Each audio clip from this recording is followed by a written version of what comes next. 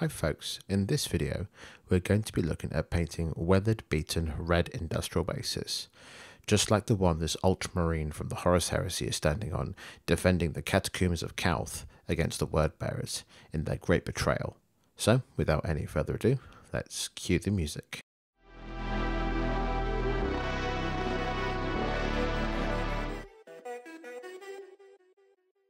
To start out with, I'm going to be stippling some black leather from scale 75 all over the base.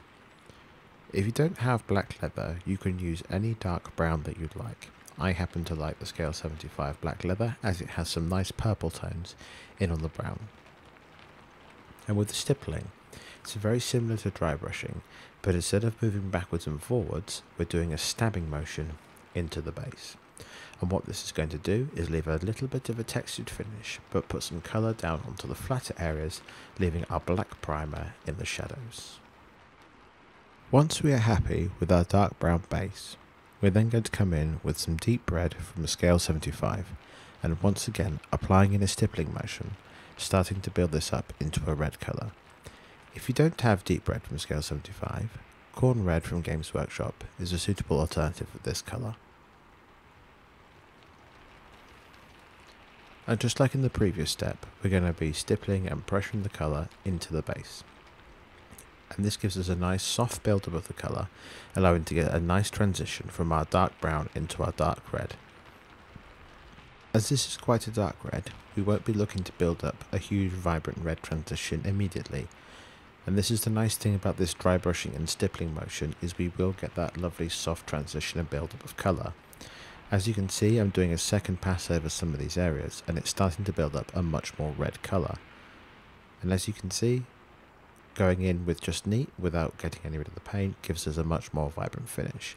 If you do this in different places over the base, you get a lovely textured, worn feel that's very difficult to do just by painting and layering.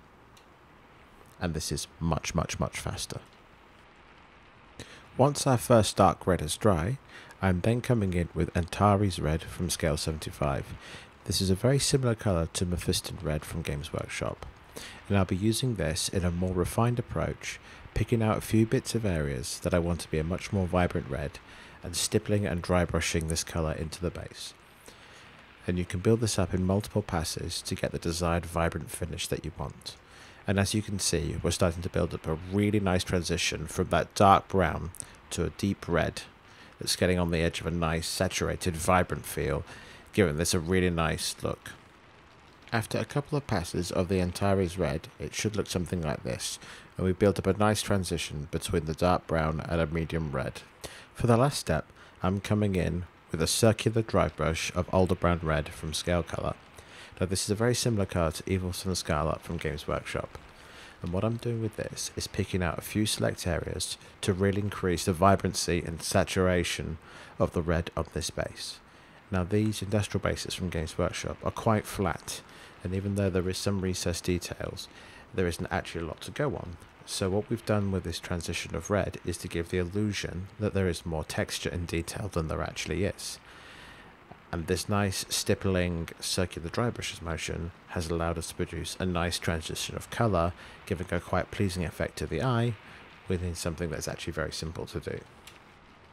Once all the red is done, come in with your favourite brown wash. In this case I'm using Agrax Earthsade from Games Workshop, and with a thin brush I'm going to be painting this into all the recessed detail quite carefully with the brush. If you want, you can do a gloss varnish beforehand to aid the flow of this wash into the recesses, but usually I find that if you go a little bit over, you can just wipe it a little bit away with your finger. And there's no real trick to this, it's just a matter of taking your time and going into all of these straight lines, rivets and recessed details. If you're doing long vertical bits, I would recommend turning the base so that you move your brush from top to bottom rather than trying to go from a right to left or a left to right.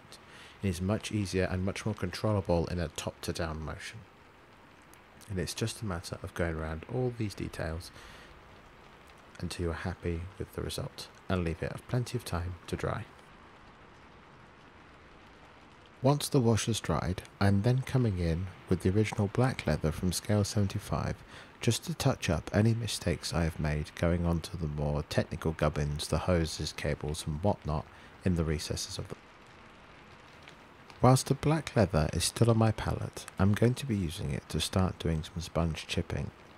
What I've taken here is a piece of blister foam, dipped it into the black leather and using a pair of tweezers, I'm gently dabbing the paint onto the base.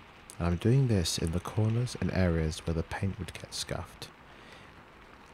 I would try dabbing on a paper towel first, just to make sure that you're not putting loads of paint down on, and if that's too little then you can add a bit more. With this effect it's very easy to add too much all at once and be very difficult to take away, so it's always best to be cautious at first and then build up the colour and the chipping. It's a very nice way to get a very natural finish due to the irregular pattern of torn sponge. It's good to keep this effect subtle as it's very easy to go overboard. Next I'll be coming in with some Ushabti bone from Games Workshop, and what I'll be doing with this is I'll be picking out the sharpest edges, and I'll just be doing this in an almost a scratching motion with the side of the brush.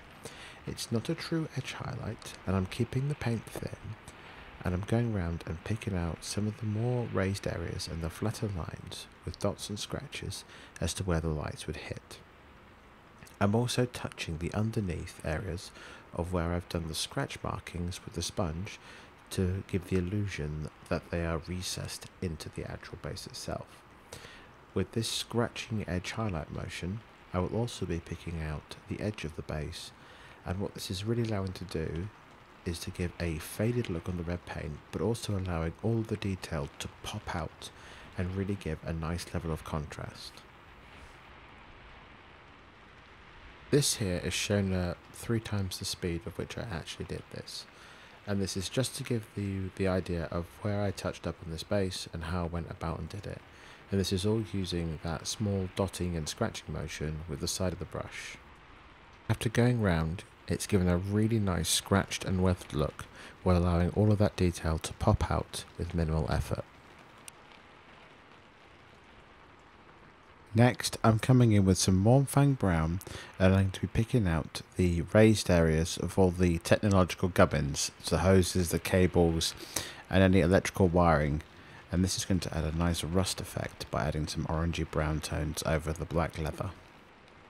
For a final touch on all the pipes and mechanical sections, come in with your favourite medium bright silver, in this case I'm using heavy metal from Scale Colour, and pick out the tops and the edges of all the mechanical gubbins, and this will give it that real impression that this was once silver and the rust and the grime has gathered in the recesses, and only on the most scuffed raised areas is it still that shiny steel underneath. As a last finishing step, I'm coming in with my favourite black paint, and this is Vallejo Model Colour Black, and I'm just painting around the rim of the base to neaten it up. I do recommend a nice neutral colour for painting the rim of your base. I often go with black as it often allows the colours that you've painted on the base to really pop and stand out. And with that, this red industrial base is now complete. If you've enjoyed this video, why not consider subscribing? It's free of charge and you get notifications on further video tutorials just like this one in your newsfeed. So, until next time folks.